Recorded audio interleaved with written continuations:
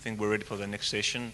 I know most of you must be tired and hungry and in need of a coffee, but you still have to bear with us. It's because the last session is going to be a really interesting one. Our main theme will be the fiscal impact, the sovereign debt, and most of all the future of the euro. Coming from Greece, I think I'm the best host you can get if we talk about euro, so I won't have to do a lot of talking. So Mr. Takemori will start, he will set the framework, and then we'll continue with the roundtable about the future of our beloved currency. Thank you very much.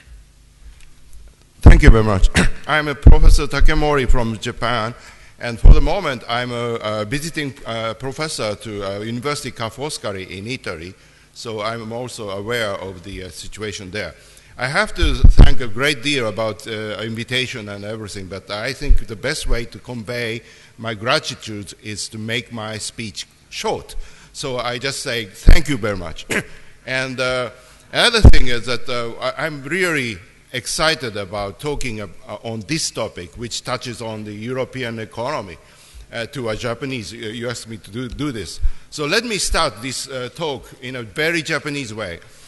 I want to start with a question. Why Japanese interest rate, government bond interest rate, so low, despite the fact we have mountains and mountains of debt, government debts? By the way, we have about our gross liability, public liability, is 219% of our GDP. Compared to that, that of Germany is 80%, and that of Italy is 140%. So we had a big debt problem. But despite that, you look at interest rate. 10 years government bonds in Japan is right now a little bit below 1%. Okay? Compared to that, in Germany, it is 2%. In United States, it's 2.5%. Okay? It is so low. And I would say one reason why this is so low is something to do with deflation. We have a long-running deflation problem. But the other problem, other thing, and that I think this touches on the European problem, so that I want to emphasize. It's the openness of the border. I think the fundamental reason you have such terrible mess of the crisis is that you have open border, and it's been the goal of European integration to open the border. Okay, so I will pick up one example why this matter. Let's take, there are two banks, B and G. B is a bad one, G is a good one. Okay? If these two banks are in the same country's authority will fear that the deposit move from B to G. So they will do something. They will protect so that they are equally safe. Okay? So that is what they will do.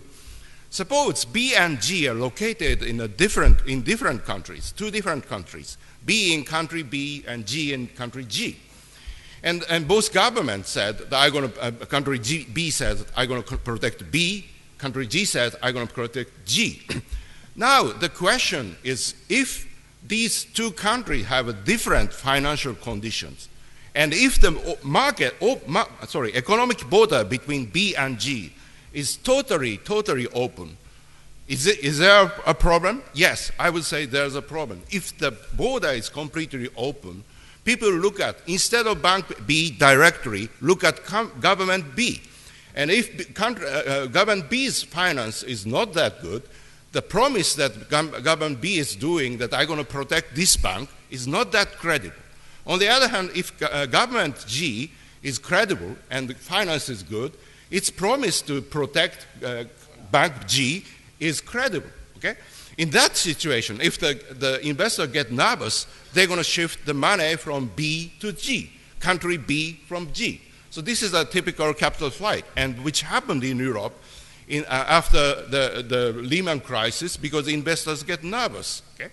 Now I answer my first question: why Japanese government interest rate so low, despite the fact that we have a terrible fiscal condition? The answer is that our economic border is not open.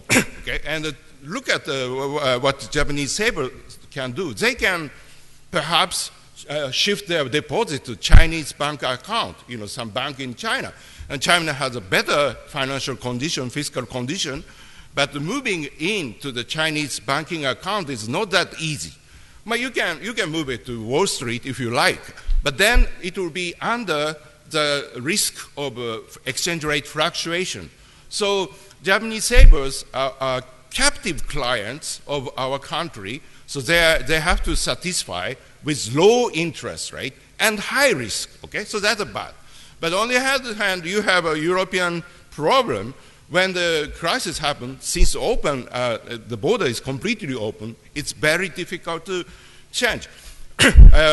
Well, the question is how bad country B's finance should be? How good country G's finance should be for this kind of capital flight to happen? The answer is it depends on the openness of the border. In the extreme case where moving money from B to G, let's say from Ireland to Germany, is so easy, it is costless, then a very tiny difference between B and G can create the massive capital flow. So I think this is what Europe is facing. You have, before the crisis, this completely open border has created inflow of capital from Germany to Ireland. I cite one number. Germany's lending to Ireland is 260% of Irish GDP. So Ireland borrowed just from Germany 260% of its GDP. And now German banks are worrying about, maybe not Ireland anymore, but about Spain, about Greece, and then they may pouring out. Basically, you have four fundamental solutions for this. Okay? One is government B try to become like government G. Okay? Bad government becomes good government.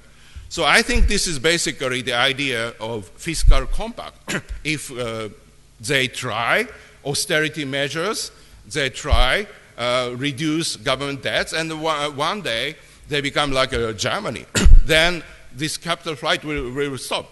But remember, if the border is so open, okay, just a tiny difference can still create the problem. Okay, so that is the problem.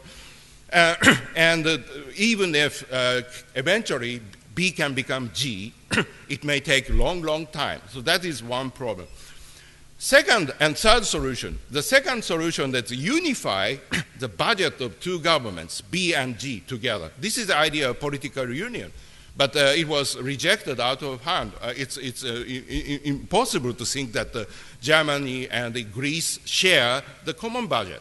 So that was rejected. The another idea is now floating around. That is a banking union. So instead of country G protect bank G and country B, bank B, some new entity, consolidated entity, take care of B and G together. In that case, B and G become equally safe so that the capital shift won't happen.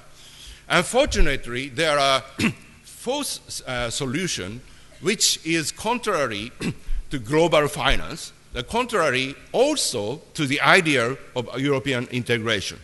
That is closing the border. Since a basic problem that money is so easily flowing out or flowing in between Germany and Ireland, how about closing the border? I think they don't want to touch this subject for a while because this is contrary to idea. But unfortunately, this is a solution that they have adopted in the Cyprian case, and Cyprian government has now capital control. So which of four you're going to choose is rather a political question. I just enumerated these options, but not say this is the one to go, because this is a difficult choice for all of you, because it should base on the cost and benefit calculation. Which option has the least cost and which has the most benefit? Okay? Unfortunately, the answer depends on the country. Let's take the German side. German side, of course, prefer fiscal compact because if B becomes G by their own effort, G does not say B. Okay? B becomes already G, so it's okay. I don't care anything about it. But of course, the problem countries favor solution 2 or 3, political union or fiscal union. Unfortunately, this is not the best idea for the German public, because if B think that I'm equally safe as G, they can expect the money coming from G to save eventual problem. So that is a perspective that Germany is entertaining still now. Now, you have to worry about deflation, because once deflation picking up, and in these newspapers, Financial Times, look at 24 Ore, these newspapers, they're talking about deflation. Now, deflation makes this problem still bigger because deflation increases the value of €1. So in order to pay €1, you have to produce more. Okay? That, of course, favors creditors, those who are lending, because they get €1, yes, but €1 is worth more than before. So creditor country like Germany like this idea.